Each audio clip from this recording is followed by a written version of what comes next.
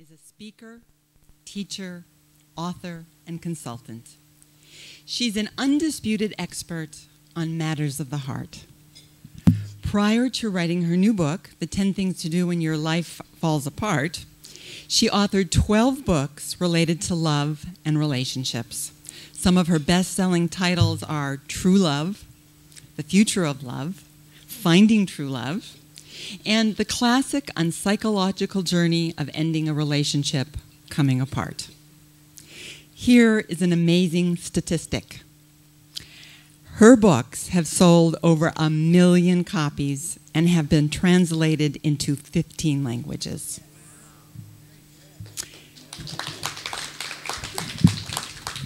Here is another very interesting statistic. Daphne and I were talking, and this is maybe the 4th or 5th time she's been at the edge. And here's the really amazing one. She has been on Oprah 6 times. Yay. And she's been on hundreds of radio programs, and she's been in magazines and newspaper and had articles written about her work. She is also a highly esteemed emotional healer. She's been affectionately dubbed the Einstein of emotions. She counsels people in person and by phone. And we are so fortunate to have Daphne Rose Kingma here today with us. Give her a warm Inside Edge welcome.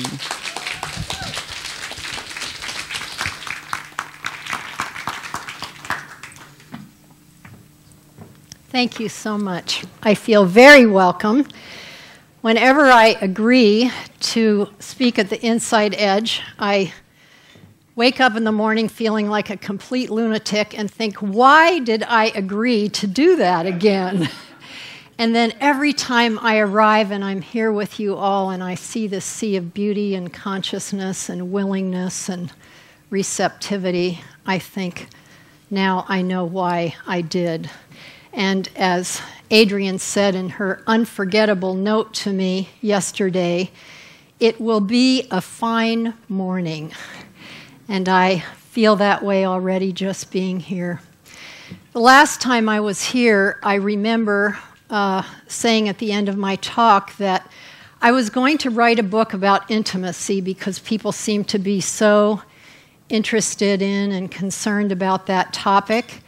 And I didn't write that book. Instead, I ended up writing a book about crisis. And the reason for that is that I'm always instructed by someone to follow their kind of clue to me about what I'm supposed to write about next. And so about a year ago, a gentleman friend of mine from Europe came to see me, and he was going through hell. His wife had left, he lost his job, he had moved to a beautiful apartment, the apartment of his dreams, he said, and had barely gotten settled there, and then they told him they were going to sell it and he had to move. And he'd also been diagnosed with a kind of degenerative disease that would ultimately be fatal. And he kind of cried out to me and said, "Daphne, you live in this beautiful place. Can I come and be with you just to unwind and have serenity and digest all this that's happening to me?" And so, of course, I said yes, and he came, and we spent a lot of lovely time together. And at the end, as he was preparing to go back home, we were taking a hike, and he said to me, "Daphne, before I leave, can you just tell me the 10 things that I need to do to get through all this?" And I remember we were coming down the mountain, and my foot stumbled on a branch, and I thought, oh my goodness, this guy that's the equivalent of writing a book. And I was really irritated, and by the time I got home, however, the 10 things that he was asking for had already delivered themselves through me.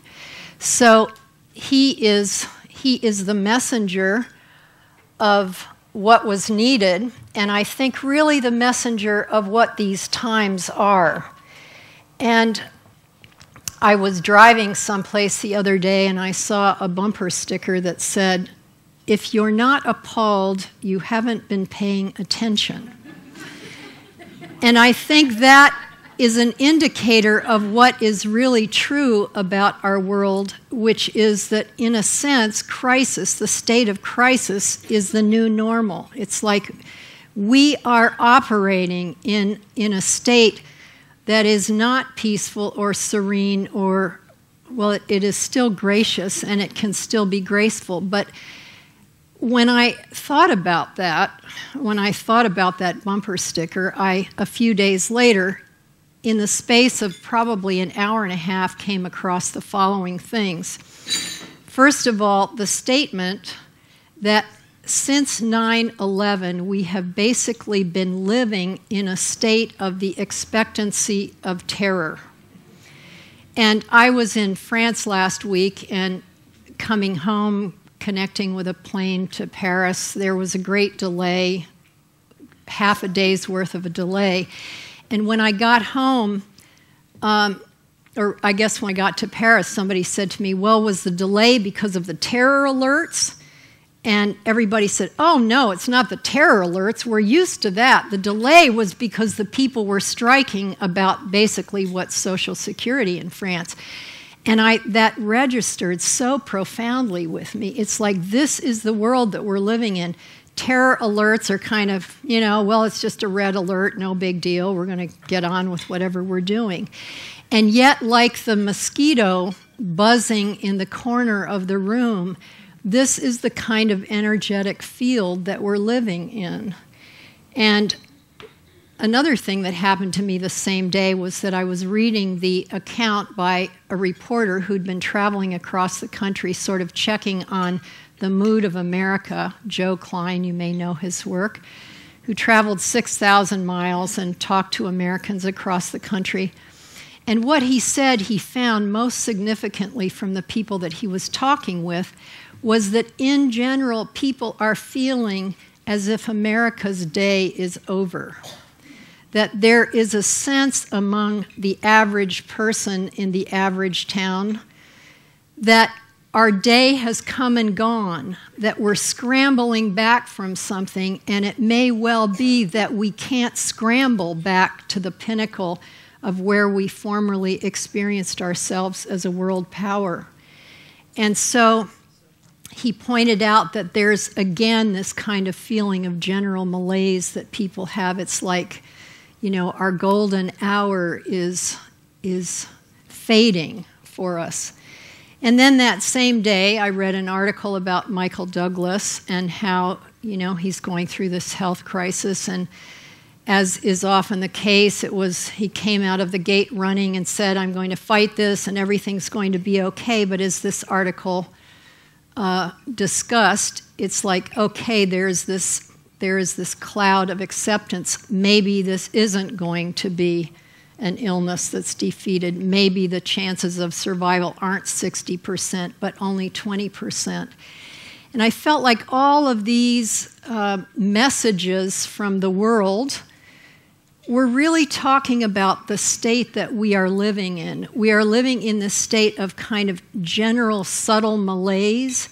We're living in this state of kind of disappointment or an anxiety about our country. And we're also going through personal things that are extremely challenging. And so this is a time in which crisis is the new normal.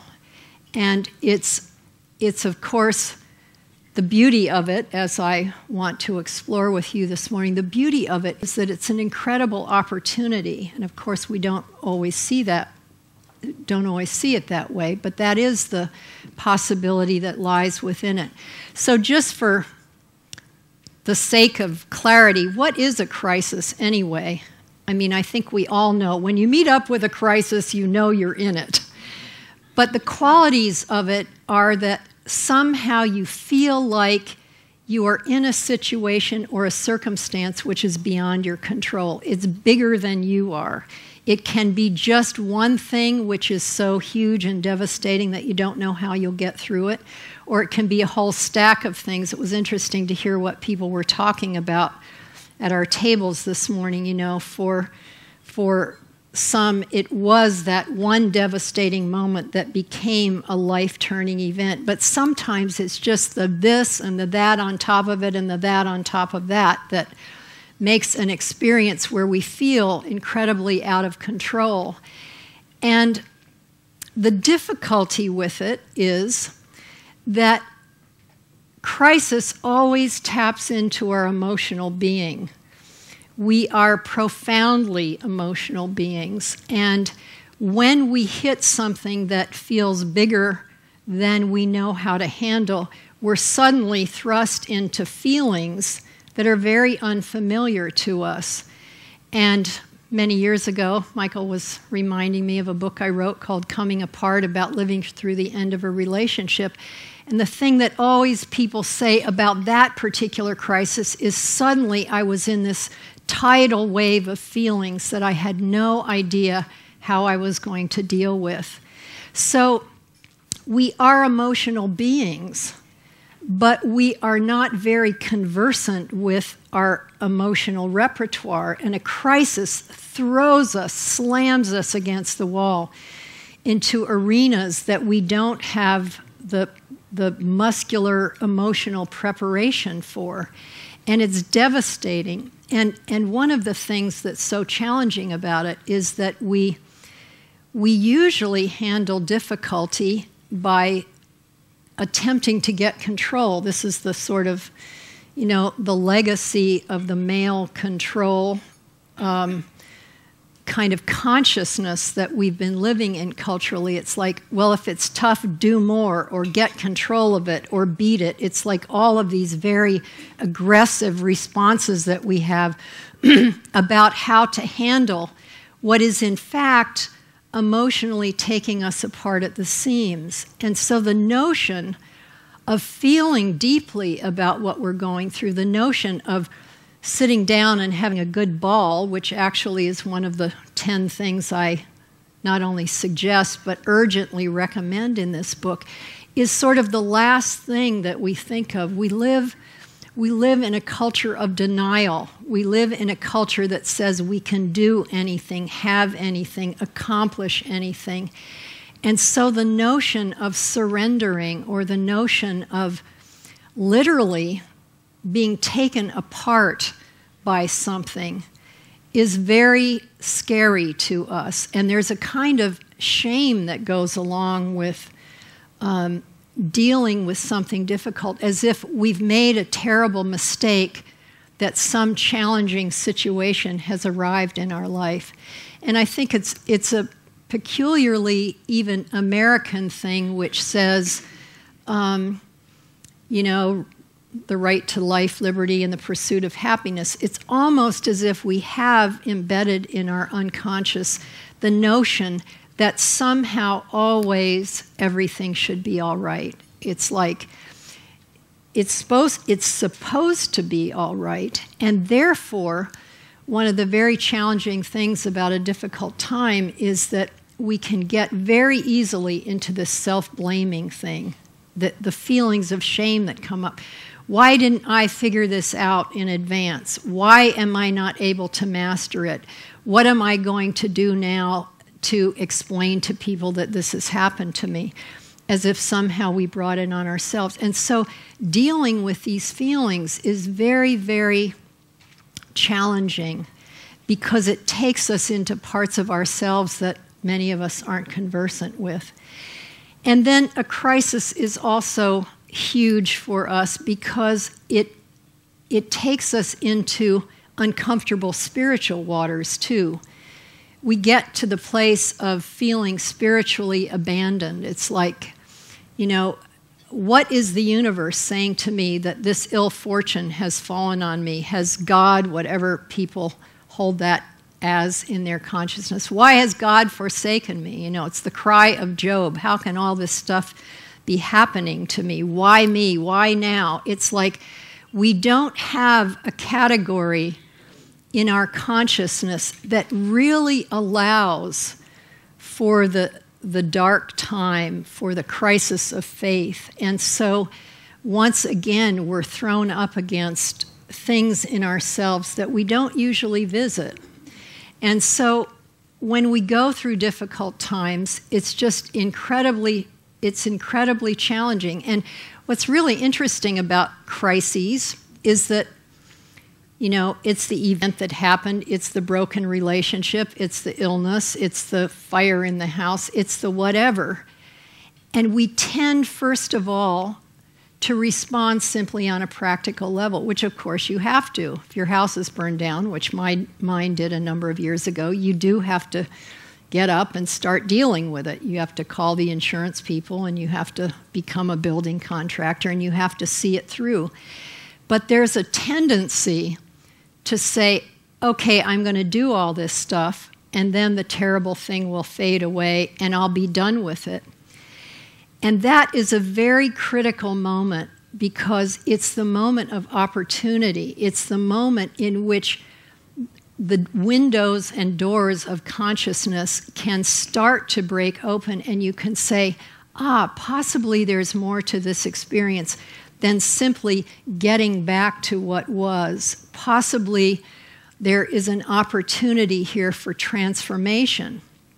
And of course, when you're standing beside the charred ruin of your house, as I was a number of years ago, you're not thinking about transformation. You're not thinking about what a fabulous opportunity this is and all the great things that are going to become of you as a consequence of this. We heard that even in the little bits of stories we told each other this morning. And so that is one of the things that makes these difficult moments extra profoundly difficult, because whatever the ultimate outcome may be, the beautiful endings that we told each other about the very hard stories that we all went through, you're not saying at the beginning, oh, of course this is going to have a fabulous ending. Of course I'm going to be transformed and enlarged by this. Because it's the very nature of the crisis that you must go through it blindly, in a sense. You must go through it without any hope whatsoever that there will be a beautiful outcome, because it's the very going through it, it's the very musculature of going through the experience and what becomes of us as we do that, that actually creates the possibility of the outcome. And if you don't stand at that moment and be willing to go through the process, then the outcome of transformation will not be available to you. And I think this is one of the very frightening things, and sometimes I think it's good to scare ourselves, because I always say about myself, I respond well to threats. And what I mean by that is when I get really scared, I'm willing to take the risk of taking action. And sometimes it takes that for us to take action. And that is, of course, one of the functions of crisis in our life. It's this profound thumbtack on the seat of our soul that says, okay, it hurts to sit down, so you better stand up and get moving. And so we get into this state of thinking that, okay, I'm going to practically solve this problem, and then it's going to be done. And I'm working with somebody right now who's going through the most horrendous divorce with a person who clearly is a sociopathic personality, and if you don't know what that is, I hope you don't personally have a chance to find out. But it's a person who, at the deepest level of their being, has absolutely no reference for right and wrong, and therefore is capable with a smile on their face of accomplishing any evil deed a human being could do. And this woman keeps saying, well, you know, he was like that all the years of our marriage, but now maybe in the divorce he'll be kind and nice, and, you know, maybe when he realizes he's losing me, he'll be kind and nice, and he'll have the wake up. And you know, my continuing message is, don't expect it. This isn't in the cards. And so one of the things I think that is a gift to remember in your own time of crisis is that we have an opportunity not every person will take the opportunity, and it's true of each of us. There's a moment of choice about how we will hold what we're going through. Will we hold it as a violation of the gods on our life, and why should I have to be going through this? Or as we go through the excruciating process, will we begin to hold it as the opportunity for transformation, not even knowing what that transformation might be? And I think that's the critical thing. When the process is dark, when you feel like you're never going to get through it, when you don't imagine there could possibly be a positive outcome, to simply abide in that place that says something amazing could happen here, even though it is completely invisible at the moment. So when you're going through these difficult things, of course there is the practical reality that has to be dealt with, and sometimes it's absolutely grueling. It's absolutely demanding. You don't know how you're going to drive to the hospital one more day. You don't know how you're going to talk to the insurance company one more day. You don't know how you're going to sit through one more conversation with your ex-person until you can separate that relationship. But the truth is, the practical reality does have to be dealt with, and it opens to the emotional possibilities of the situation. And that is one of the great opportunities here is for emotional growth. And it's amazing to me. I'm going to put a little parenthesis in here. I can't resist. My little parenthesis is this. I've been working with people emotionally for decades, and what has blown me away in recent years is that after the last century of a zillion self-help books, you know, all this enlightenment, everybody's figuring everything out, how to have a relationship and how to have your dreams come true and how to make all the money you could possibly never spend in 10 lifetimes, that what I have observed recently with people, the people that I'm working with and the people that show up for workshops and stuff, is how receding people's emotional awareness of themselves is. That was a little bit of a cumbersome sentence. Let me say it in another way. People aren't nearly as emotionally savvy now as they were 15 or 20 years ago. Present company accepted, truly accepted.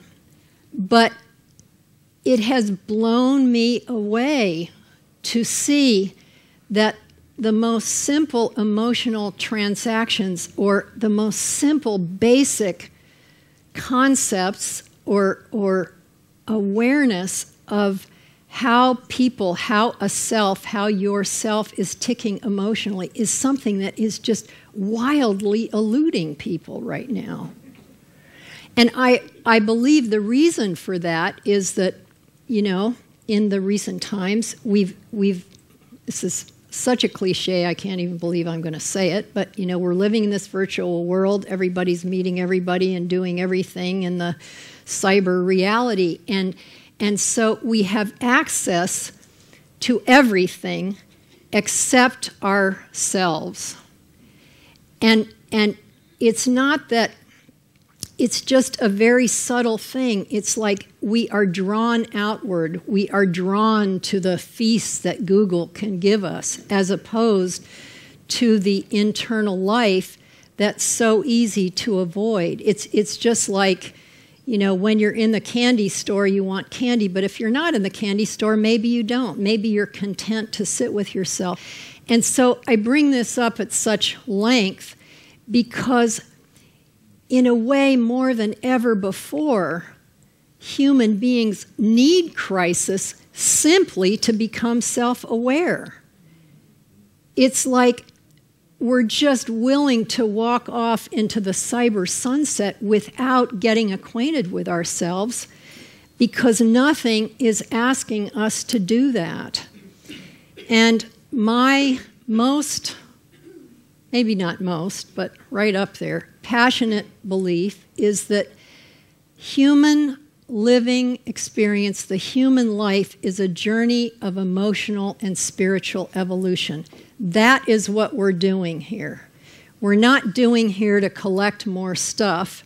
We're doing here to come deeply into the awareness of ourselves, to know who we are, to respond with the rich repertoire of our emotions to the rich repertoire of our life experience, and thereby to have this astonishing experience of aliveness. And thank you. And, you know, it's amazing to just consider that it really is our emotions that give us this sense of our aliveness. It's not the possessions that we have, it's who we experience ourselves as being when we are engaged in the events of life. This is why we love powerful, beautiful movies, because we get to feel that life is a rich experience. It's more than just taking out the trash and putting the socks away. We feel our humanity, the vibrancy of our humanity. And so the gift of a crisis is therefore that we have an opportunity to check in with ourselves. Who is the person who's living this life? Who is the person that's now, you know, slammed up against the wall and wondering how to get through this experience? What does this person feel? What is this person affected by? What is important to this self that's having this experience? And so it's such a profound moment of self-awareness, of self-consciousness in the very best sense of that word. And one of the things that I've written about in this book and that I think is so terribly important is that we each have a life story that we're unraveling through our human experience. And I call that a life theme. There are a number of life themes. They all have to do with difficulties that we've experienced, and they become themes because they're repeated throughout our life. There's something that happens in childhood. Your father was killed in the war. You then went to school, and your best friend moved away, and then you got engaged, and your lover left you. And so there's a theme that's developed. It's not just a single event, but a theme has this, oh yeah, that's the way my life is kind of feeling to it. And we all have these themes, and they're all profoundly affecting, and they're all about some sorrowful or difficult or tragic experience that we had. And so our life emotionally is an unwinding of this theme.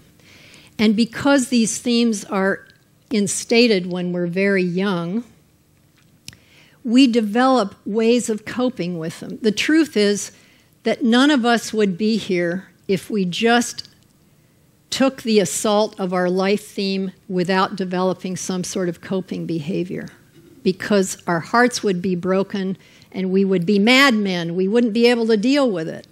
So we do deal with it. We develop all sorts of behaviors that become the way that we navigate through life. Now, the great beauty of a crisis is that it invites us to look at this.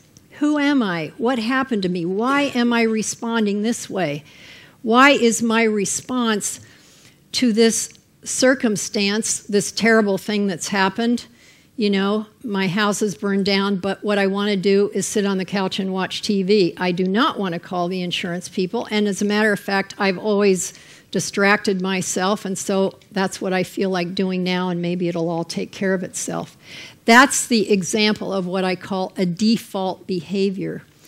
And a default behavior, it's kind of an interesting word because it has that fault in it, but it really isn't about fault. It's like on your computer when you don't pick the gorgeous typeface you want your paper to come out in, and it just comes out in Times Roman because that's the default printer face. So defaults, our personal emotional defaults, are these things that show up when we're not conscious, when we don't consciously say, This circumstance is asking me to awaken to how I might respond in a way that's different from the knee-jerk always, well, I always do it this way, or I've always gotten through it that way. It's a moment of explosive self-awareness opportunity to say, okay, let's stop and look at myself here.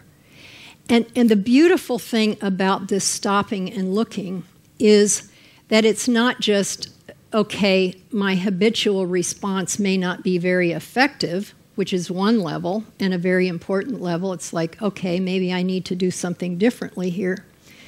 But it's also an incredible opportunity for self-compassion. Because when we go deeply into who we are, when we go deeply into how we were affected as children, we have an opportunity to look at ourselves with compassion and to say, wow, it's amazing I'm here. It's amazing I made it through. It's amazing that in my genius I developed a way of surviving this story that was my life story. And you know, it may sound a little dramatic to say that, but it really is true of all of us. If you are here today, it's because in some ingenious way you found a way to survive what could have been unbearable. I have a friend, a very dear friend, who's a very gifted healer, and he cannot read or write. He's one of the smartest people I know, and he has sat with me often. He used to say to me, the thing I really want to do with you is I want to sit with you one day at your computer while you're writing because I want to see how that all works.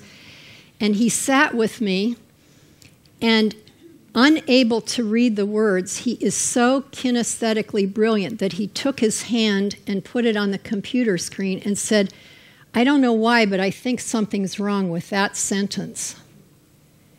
And so just as we've seen people that can play the piano with their toes and people who can paint with paintbrushes in their teeth, my friend developed a compensatory behavior that was so brilliant that he could energetically feel when something was the matter with a sentence that I wrote. Now, that's really the other side of the coin, which is that when we look at ourselves with compassion, then we also look at how we have survived and the beauty in us that survived and the genius in us that survived. And of course, that becomes something that we can draw on when we're in a time of crisis. We see our habitual behaviors, but we also get to see our genius. And so, in a very amazing way, instead of being something that takes you down to the nubs, a crisis can be an opportunity to claim yourself, to become yourself more. And in fact, I think my uncle Johannes always used to say we're a very stubborn species, you know. And I think what he meant is we don't usually learn unless we're challenged, unless something is really uncomfortable. And so the point of this opportunity is to take it, and to take it in the sense of really saying, what can I discover about myself now? What can I discover about this amazing, unique being who is me? Because so much of the time we're just kind of floating through life and functioning in all the ways that we must. And so this is an invitation to yourself in a very beautiful and wonderful way. And the other great opportunity, I believe, in a crisis is that we get to grow spiritually. And spiritual growth, I loved what you said, Christy, that spiritual growth is your priority now. And I think that's true of everyone in this room, whether we would state that consciously or not. We are aware, as has been said so often in recent times, we're aware of the fact that we're spiritual beings. I'm a little tired of that phrase, actually. It's been thrown around so much. But what does that really mean? What does that really mean? How do we enact that? What does that look like and act like and behave like? And the great, amazing thing about a crisis is that it very often has the effect of just breaking us through to a kind of spiritual consciousness that we don't usually arrive at. Sometimes we don't arrive at it even, in the daily practice of a spiritual practice. It's like one of my friends said to me, my crisis gave me the enlightenment that sitting in a cave for 14 years would have done. It's like suddenly we get to be aware. Suddenly we see the relationship of everything to everything. Suddenly we see that we're not alone. And there's a kind of emotional and spiritual crossover here, because on an emotional level, when we're suffering, we reach out to other people. We suddenly realize that we're not gods in our own life and we don't have everything handled. But we suddenly realize that we're connected and that we need to be connected. We need to be comforted. We need to comfort. And so this rich part of our humanity that is our capacity to love starts showing up. And I was at a gathering recently that was kind of a replay of a gathering a year before. And there was a woman there who I had remembered introducing herself, just a total powerhouse of a woman. I thought, wow, this woman's got fabulous energy. She's out there really doing the world. And I greeted her, and she said, since this last year, I have been taken down to the nubs. She was injured in a hit-and-run accident, and she said, I have had to ask for the first time in my life. I couldn't get up off the couch to go to the bathroom. I had to be in this humble, desperate place of saying, will you help me? Will you be here for me? Will you love me? And she said that this experience had been the most transforming ever of her life, And when we have these experiences, it's like all of the things we've achieved suddenly go out the window. They are not important. What is important is that somebody will show up at your door and take you to the bathroom. And so that's the emotional possibility that exists. And then that also spills over into the spiritual possibility, which is that we get confronted with our depth. We get invited to see our depth. We get invited to have transcendent, miraculous experiences. And I tell the story in the book of a woman who her husband showed up one day and said, I'm leaving you, and was gone the next day. And in the wake of his departure, she found out that he had basically been a criminal for years and was under arrest in state after state after state. And, it was such a psychic shattering of, who am I? Who is this person? How can I never have understood this? What is real? What do I need to know? And she said it was just like a complete meltdown, and that the whole world changed for her. And in a way, she began to, the very molecular structure of reality, if you will, started melting. And she felt like she was living in two worlds at once, and she could see through the veil, as the saying goes. And that she said, sometimes I would walk on the street and it would just be filled with light. And it was like she was literally lifted out of the ordinary dimensions of human experience and given, through this psychically shattering wound, an opportunity to see, if you will, the structure of the universe. And so we don't go around every day saying, well, I really want to see the structure of the universe, lay it on me. Because we are so engaged with life as it is. And so we don't ask for that, and we're not given it. But the gift of a crisis is that it opens that doorway for you. And it really behooves you to say yes when that door is opened, because it's an incredible opportunity. And so whatever is going on, whatever point of pain or point of difficulty or ongoing experience of difficulty that you're going through, the importance is not that you're going through it, that it showed up in your life, or the importance is not even that you're going to get through it and everything's going to get back to normal. The importance is that this is an opportunity for transformation. And even if you don't want the transformation, and even if you can't imagine what it would possibly look like, how could it possibly turn out to be something better? The really important thing is that you ask for that you ask that something in you be changed, because it's just amazing what can happen. And it won't happen unless you are steadfast on that journey. And as you know, as we all know, going through the journey is really grueling. I told the story of how my house burned down a number of years ago, and it was really grueling. Every day was a day of very committed attention to get through this ordeal.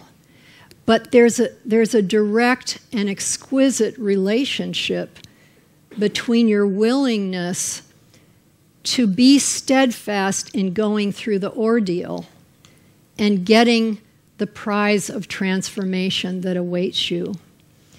And so really all of the difficulties that are given to us are purposeful.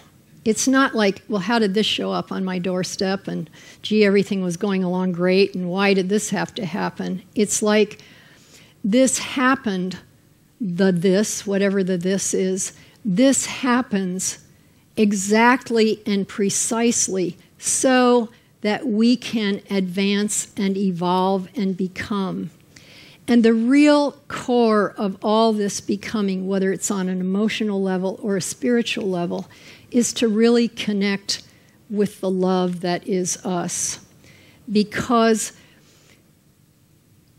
we are love. That's what it ultimately means to be a spiritual being. I'm so sick of that word. Sorry. It's just so worn out, isn't it? I want to put wings or feathers on it or something to, bring it back. We are light, illumined, transformed, eternal, amazing, indivisible beings that are connected with all of us and all of it. And that's what we have an opportunity to see. And it's that energy that is love. Love is energy.